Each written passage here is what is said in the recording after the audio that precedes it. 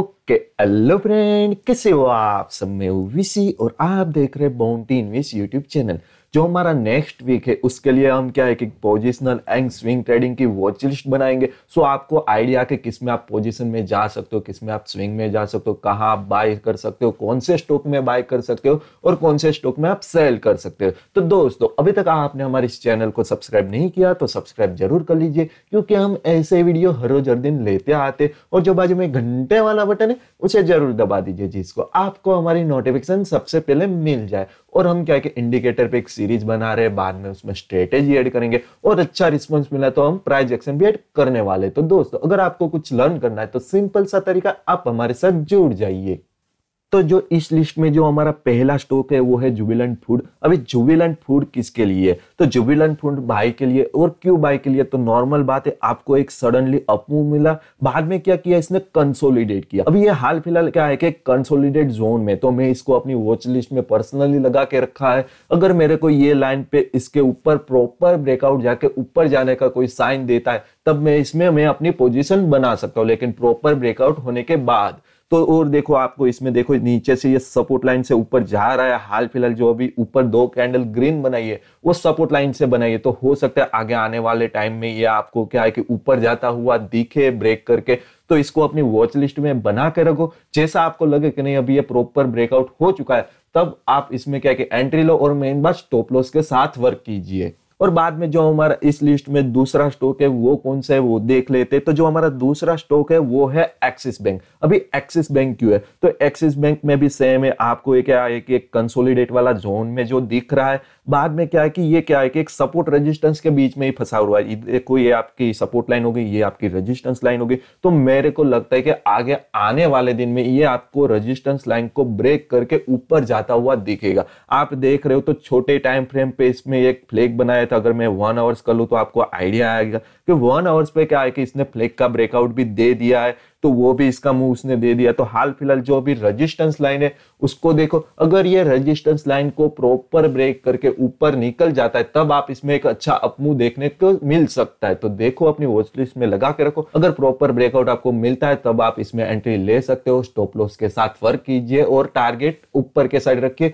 जैसे जैसे टारगेट मिलते जाते वैसे वैसे अपना स्टॉप लॉस भी शिफ्ट करते जाइए, तो आपको एक क्या है कि मैक्सिमम मूव मिल सके। तो ये था हमारा दूसरा स्टॉक एक्सिस बैंक। हमारा तीसरा स्टॉक कौन सा है वो देख लेते हैं। तो जो हमारा तीसरा स्टॉक है वो है इंडिगो। अभी इंडिगो क्यों है? तो इंडिगो हाल फिलहाल आप देख रहे हो तो जो हमारी सपोर्ट लाइन है वहां से ये ऊपर जाता हुआ दिख रहा है, और हाल फिलहाल इसने फॉलिंग वेज का ब्रेकआउट करके ऊपर भी निकल चुका है।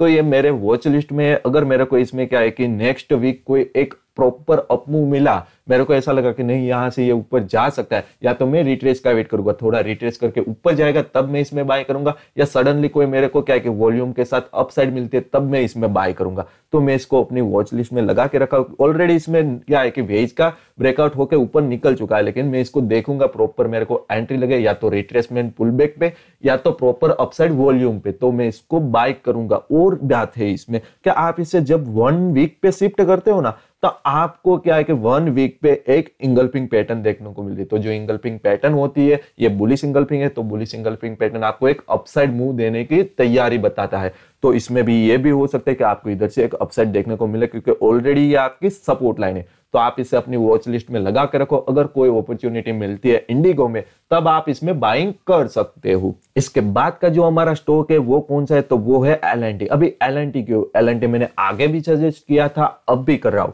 क्यों? क्योंकि एल&टी देखो, ये अपने क्या है कि आगे की जोन से लेके आओगे तो ये अपने क्या है कि सप्लाई जोन से ऊपर जाता हुआ दिख रहा है। थोड़ा इधर भी अप गया था, लेकिन फिर से थोड़ा रिट्रेस या नीचे आ गया, बाद में फिर से ये अप जाने की तैयारी कर रहा है। और आप देख रहे हो इधर से अगर अप गया और ये लाइन का इसने प्रॉपर तरीके से ब्रेकआउट कर दिया, तो आप इसमें डबल बॉटम भी मान सकते हो, क्योंकि ये देखो डाउन ट्रेंड और पहला बॉटम और ये दूसरा बॉटम फर्म होगा, अगर होगा तो इसको अगर ब्रेक करके ऊपर चला गया तो आप इसमें भी एक अपसाइड मान सकते हो। देखो प्रॉपर तरीके से, अगर आपको सही लगता है तब भी आप इसमें बाइंग कर सकते हो। तो जो हमारा एल&टी है वो मेरे बाइंग लिस्ट में है। क्यों है? नॉर्मल बात है कि मेरे को क्या है कि अभी जो हाल फिलहाल का जोन लग रहा है वो सप्लाई जोन लग रहा है। अगर इसमें प्रॉपर आपको एक अपसाइड देखने को मिली तो आपके इसमें अपसाइड के टारगेट देखने को मिल सकते हैं, और डबल बॉटम भी फॉर्म होता हुआ दिख रहा है।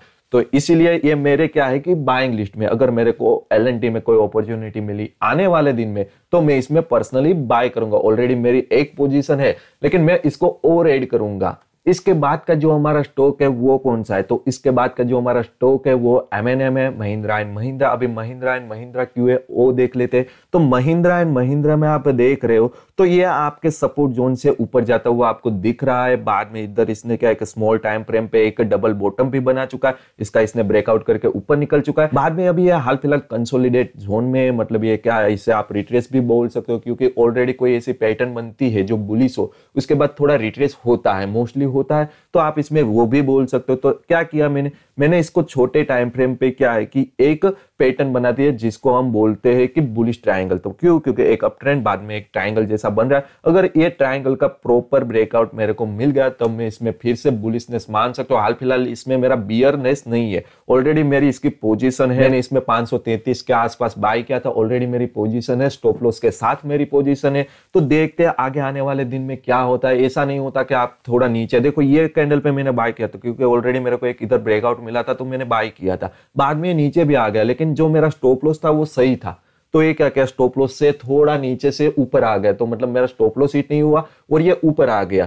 तो ये देखना पड़ता है, अगर मेरा स्टॉप लॉस हिट हो जाता है तो मैं इसमें निकल जाऊंगा। ऐसा नहीं होता कि सभी ट्रेड आपके पॉसिबल क्या है कि पॉजिटिव में जाए, समझ गए, कोई लॉस होते हैं, ऐसा नहीं होता कि आपके सभी ट्रेड पॉजिटिव में जाए। तो आपको देखना और लॉस एक्सेप्ट करने पड़ते हैं आपको ट्रेडिंग में, समझ गए। तो इसमें हाल फिलहाल मेरी पोजीशन है, अगर ये इसका ब्रेकआउट कर गया तो मैं और पोजीशन इसमें ऐड करूंगा क्योंकि मेरे को एमएनएम हाल फिलहाल जिस पोजीशन पे है बहुत अच्छी पोजीशन पे लग रहा है। तो मैं इसमें अगर प्रॉपर ब्रेकआउट इसका हो गया तो मैं इसमें और पोजीशन ऐड करूंगा अपने हिसाब से।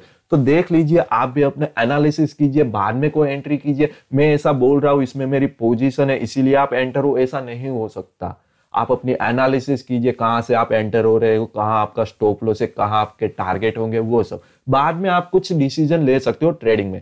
देखो, ट्रेडिंग में सक्सेसफुल होना है तो एक बात याद रखो, ट्रेड लेने से पहले क्या है कि अपनी एनालिसिस कीजिए और इसको क्या है कि प्लान के साथ एनालिसिस कीजिए कि मेरे इधर एंट्री होगी, मेरा ये स्टॉप लॉस होगा, ये मेरा ये टारगेट होगा।